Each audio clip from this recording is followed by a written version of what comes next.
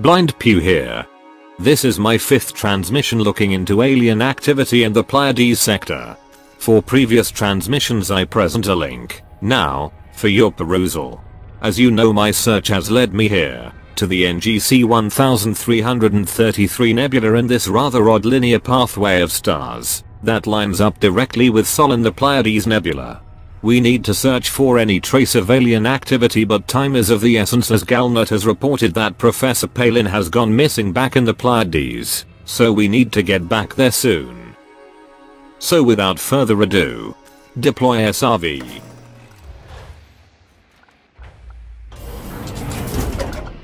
Okay.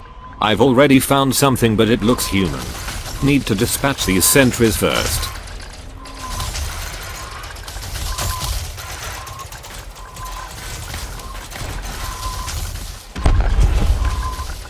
They do seem quite persistent. What do they guard, I wonder?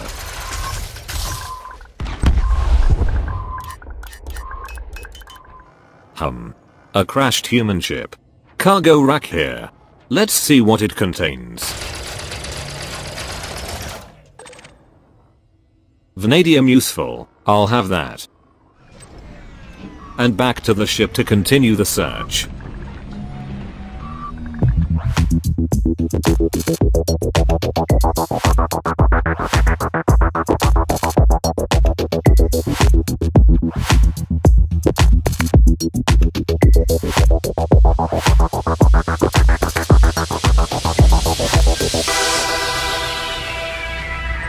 Salvageable wreck. Let's take a look. Quite a striking sight with the star shining through the ring system here. Some floating cargo.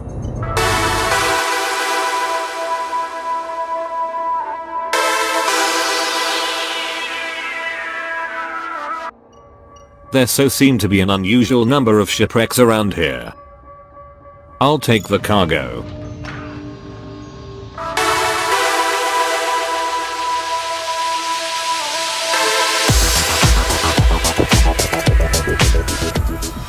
Righto. Now to check out another moon for signs of alien barnacles.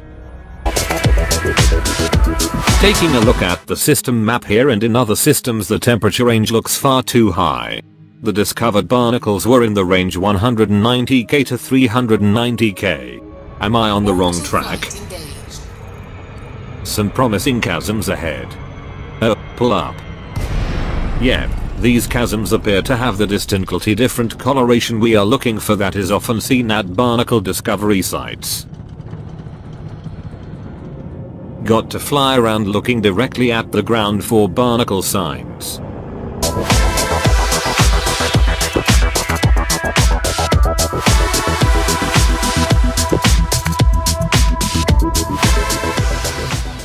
Aha. Something. Looks like another crashed human ship. Why are we finding so many of these? More than I would expect. And in the cargo rack. Manganese. But the real prize. Yes. A canister of tea. I'd run out, and this barnacle searching is thirsty work. I like to make my search with a nice cup of tea to hand.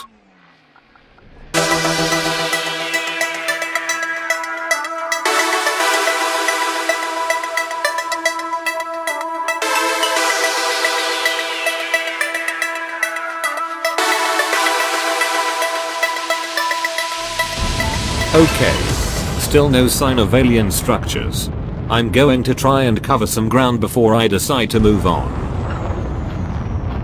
Nothing on this plateau.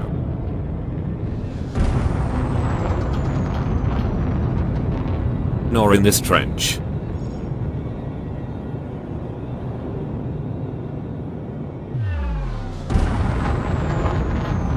This crater does not look too promising, either.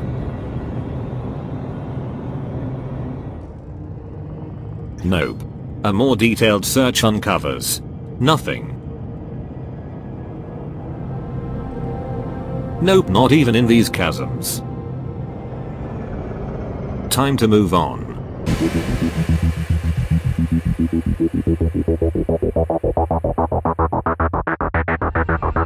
Well, this moon has a very distinctive look to it. I'm drawn to it. Let's take a look. The purple areas seem to be some form of mineral deposit. Primarily in barnacle ground, I'm thinking. Yes. Looks like rich mineral deposits. We need to get down into the trenches for a good search. Yes. I've been looking for a while now. But so far, nothing. Perhaps there will be something through here. Yet still nothing. I'm getting quite despondent now. Time for a rest and then off to a new moon.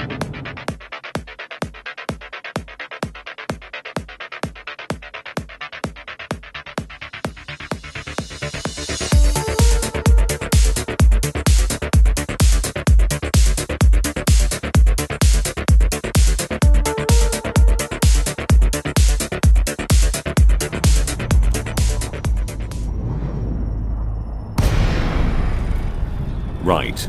I've been searching for ages and ages now. This will be the last. Down into the trenches we go. Nothing. No. No. And no. Some unusual surface features down there. I'll take a closer look. Interesting. But no. No evident alien structures. Oh come on. Has it all been a fool's errand? Nope. There's just nothing here. The temperatures of the landable moon seem far too high. Nowhere near the range that barnacles have been discovered in. I have to conclude there is no evidence of alien activity in this sector. Back to the Pleiades to check on this Professor Palin situation then.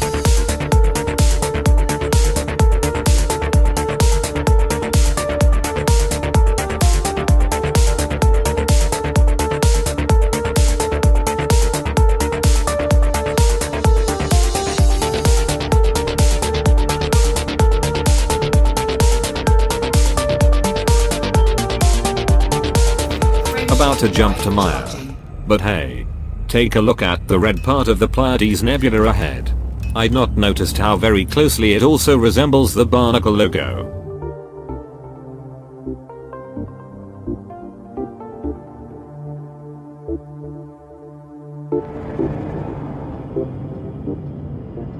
Right then. I've arrived on Maya B1BA, where Professor Palin was to build his research base prior to disappearing. I plan to have a good search to see if there is any evidence of what happened. Unfortunately, it is permanently rather dark here. Now then. There is quite a substantial amount of wreckage here. Quite a lot being pitched up on the scanner. Let's be cautious. It seems to be guarded.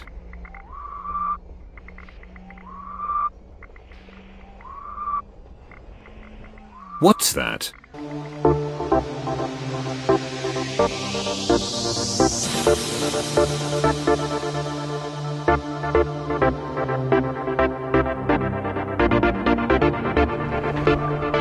An escape pod. Is it? Can it be? Is it Palin, I wonder? Looks like there is another. I'll try and pick it up as well without destroying it. My record is not perfect in this respect, regular viewers will note. It really is very dark here. Hard to find anything at all, including the surface itself. Okay. Not finding much on the surface, let's check the local area. What is this? System Defense Force 2 Anacondas and a Type 9 in orbit around Maya B1BA. This feels unusual. Something is going on. Hey, what was that? It's coming from behind. I'm being attacked.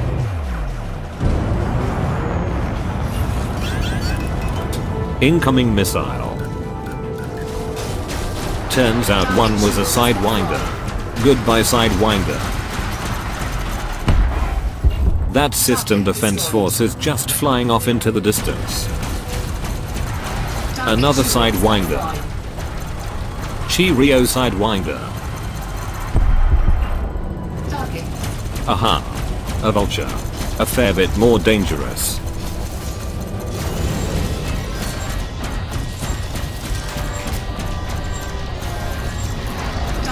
Shields are offline finally. Looks like my cargo bay has malfunctioned. Okay. And you are done. Target destroyed. This is all very odd. Is it connected to Palin? Time to catch up with that fleeing system defense force. What is in the hold of the Type 9? Unfortunately I don't have a cargo scanner fitted.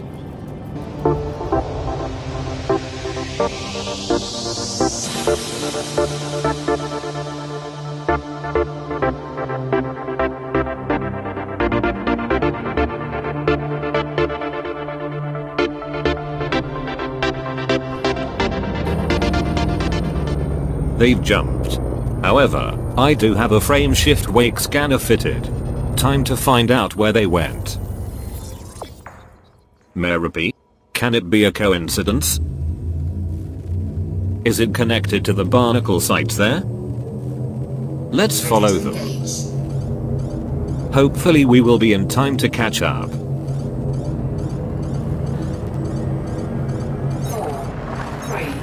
3. Here we go. I'm not seeing them. Am I too late? Fuel scooping. Fuel scoop disengaged.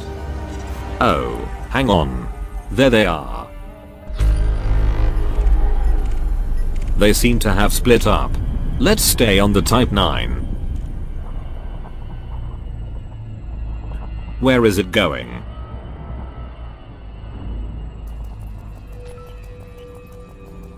It's dropped out of Supercross at Mera P1C, locking onto their low wake source. They seem to be flying directly to the planet. What are they up to?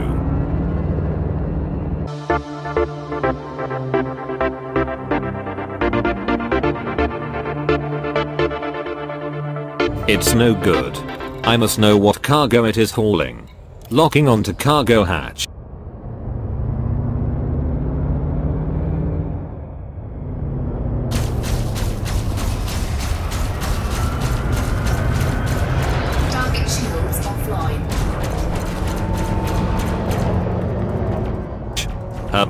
They are keen to maneuver that cargo hatch out of range it seems. Yes, they are making it very tricky. And I'm out of practice at this. I'm not really damaging it. Unfortunately I have no cargo hatch limpets. Whoa. Did he attempt to ram? Finally damaged his cargo hatch somewhat, but unfortunately I have damaged his hull more. Thinking back, I should have taken out his drives first. Probably too late now, he is down to 8% hull. Oh wow. This T9 has annoyed me, so let's finish it. I'll never know what the cargo was. But don't think me bad. Look. I'm rescuing this stranded ass. Really though, you'd think they would be more careful. Transferring fuel. Frameshift charge detected. And off they go, on their merry way.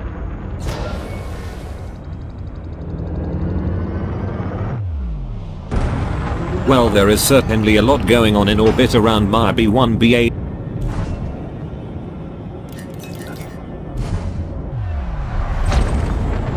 Now look at this.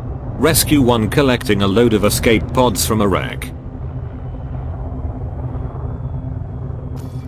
And the black box.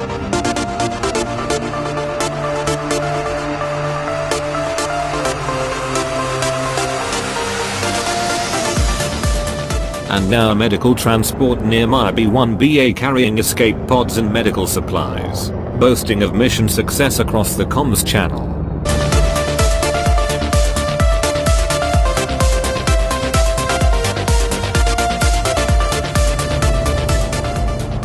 They are maneuvering. Preparing to jump, I guess. I'll scan their wake as soon as they jump to find the destination.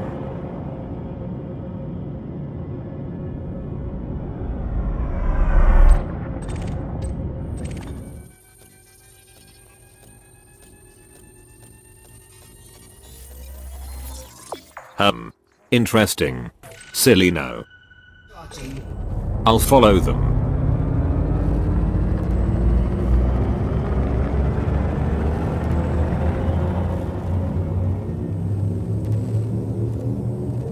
Off we go. 3, 2, 1, engage. There we go. Pick them up again. What are they up to? Aha, they've dropped out. Need to take this easy and drop out on their low wake signal. Aha.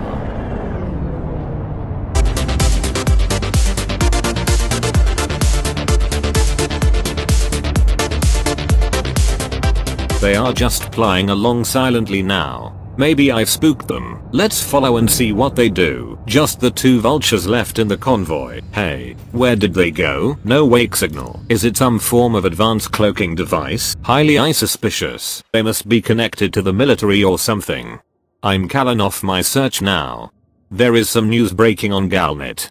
Last week, the Orula's system was the site of a combat operation designed to eliminate the Blue Hand Gang, a ruthless criminal organization. One of the operation's objectives was to recover the escape pods the criminals were transporting through the system.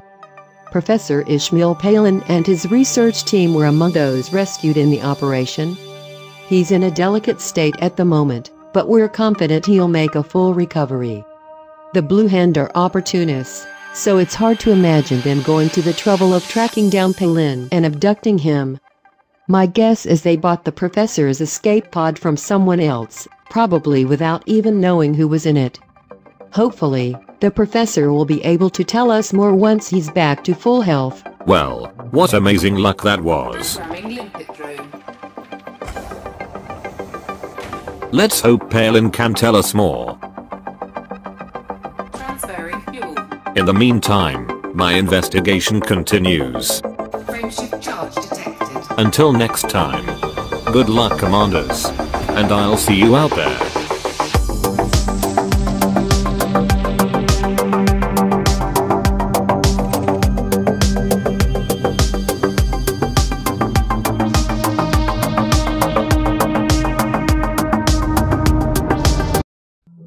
Very oddly, there are only 2 things that my scanner is picking up in the crash site. One is the cargo racks, but the other is these yellow crates. And even more strangely, only the yellow crates, not these red ones. If we look at the crates, we can see that they bear the company name Kane Massey on one side. I can't make out what this smaller text says. The other side shows some sort of powered screen indicating that the cases themselves are powered. What could they contain? I can't find any way to open them or recover them.